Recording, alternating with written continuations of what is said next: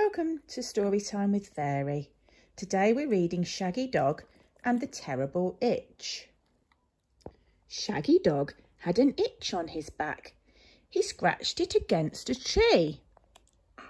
But his back was still itchy. "Will you scratch my back?" Shaggy Dog asked Mimi the poodle. Said Mimi. "Scratch your back? No, thank you. I'm off to the poodle parlour for a wash and trim." "I will scratch your back," said Farmer Gertie, "but first you must help me round up my sheep." The sheep were hiding, and it took ages to find them. "Woof, woof," barked Shaggy Dog. "Come here, sheep, come here now."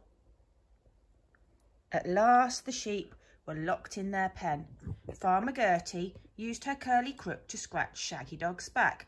"Ooh," said Shaggy Dog, "that's much better." But as Shaggy Dog walked into town, the itch came back. Shaggy Dog knocked on the window of Merv's cafe. "Who will scratch the itch from my back?" he asked. "I will," said Merv, "but first you must wash my pots and pans." Shaggy Dog washed towers and towers of pots and pans. Bubbles covered his legs and got into his mouth, and when he had finished, his paws were all wrinkly. Merv used a long fork to scratch Shaggy Dog's back. "Ooh, ooh," said Shaggy Dog, "that's much, much better." But when Shaggy Dog left the cafe, the itch came back. Shaggy Dog popped into Mary Lou's poodle parlour. "Will you scratch the itch from my back?" asked Shaggy Dog. "OK," said Mary Lou, "but only if you brush up the fur on the floor."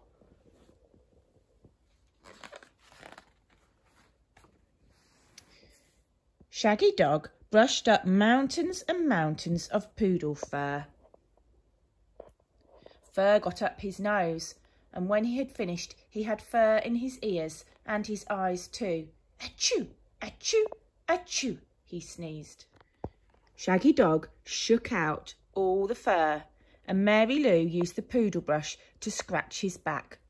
"Ooh, ooh, ooh," said Shaggy Dog, "that's much, much, much better." But when Mary Lou stopped scratching, the itch came back. "What can I do?" asked Shaggy Dog. "Sit in the chair," said Mary Lou. "I'll wash and trim you." The bubbly shampoo soothed Shaggy Dog's back.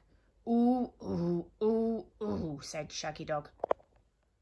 The poodle scissors tickled and went snip, snip, snip. "Hee hee hee," giggled Shaggy Dog. When Mary Lou had finished trimming Shaggy Dog's fur, Shaggy Dog felt wonderful. The itch had gone at last. But where did it go?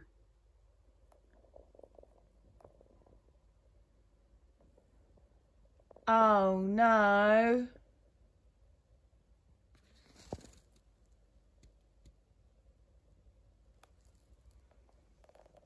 I hope you enjoyed that story with Fairy. We'll see you soon for another one.